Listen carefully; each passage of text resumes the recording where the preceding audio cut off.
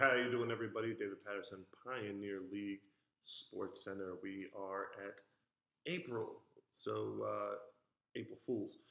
And it was no joking matter when the New York Patriots hit the field for the first time for the 2023 season.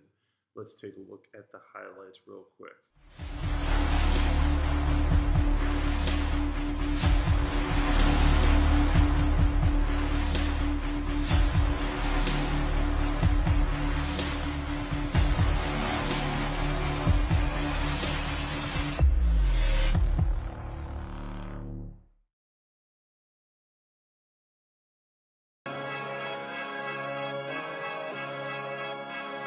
In semi-pro football as the first play of second and long. They look to throw and one.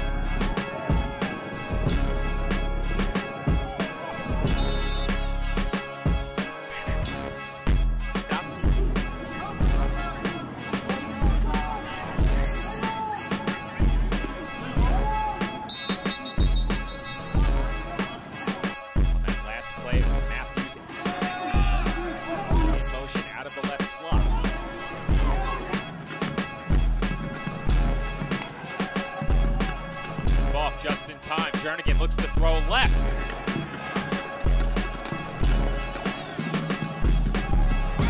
And that pass is complete. Leap right on the reception. He's... Good luck. It's still 4th and goal. It's 4th and goal. Just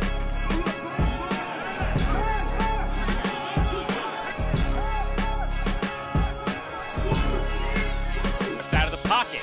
He throws...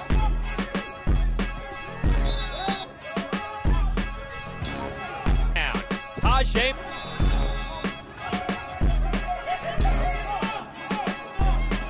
Lost Collins on that play. You'll see it now on the screen. They were playing way off coverage. Shocked if they audibled into a screen pass on that play.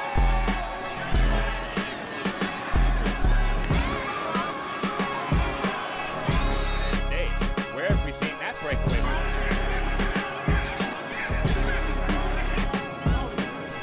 Gorgeous part of this run. He's bottled up right there.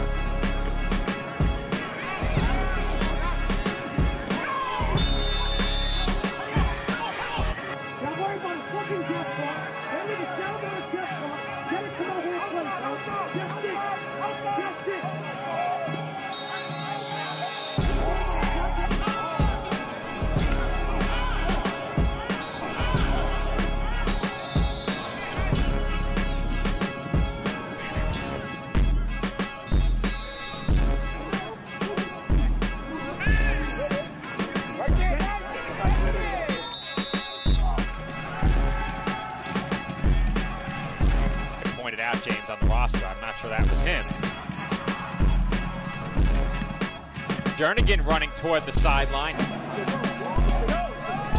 Score late. Jernigan throws ends.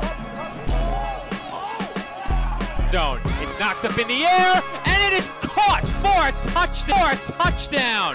Chris Pierre.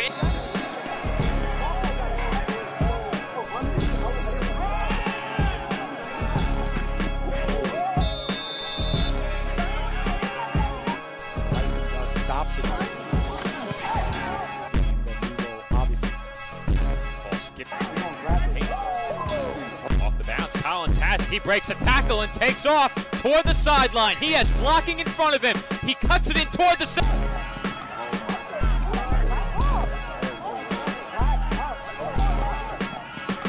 of the field. Makes another man miss, and Collins is gone. He is into the end zone for a Patriots touchdown.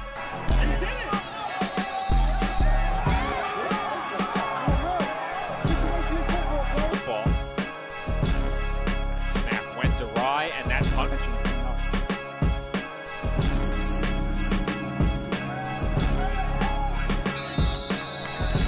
for a touchdown.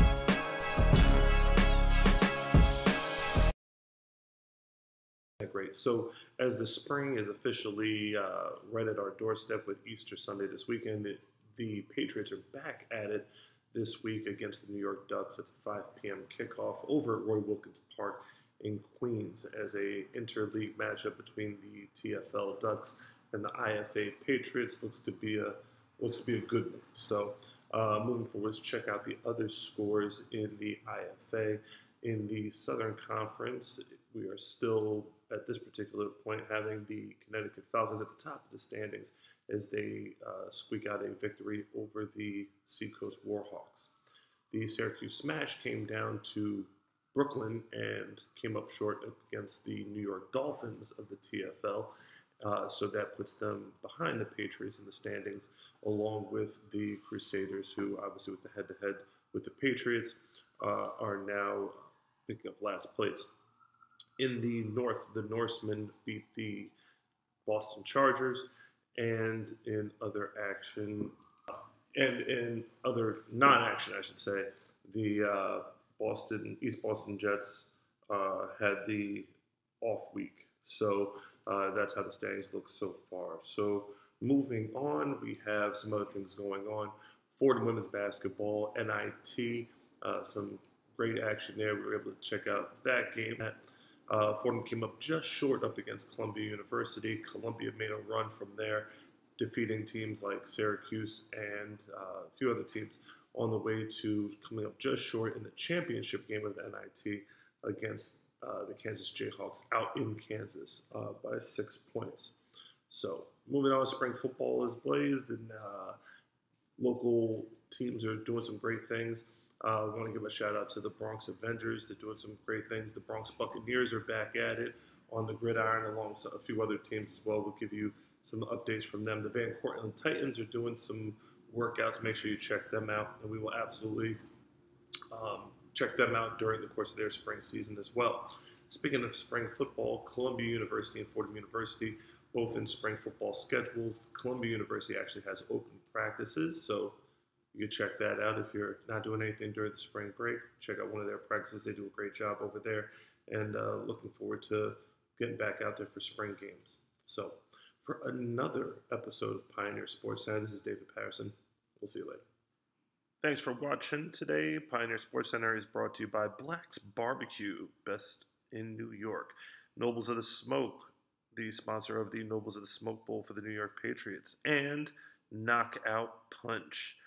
Thank you to all our sponsors.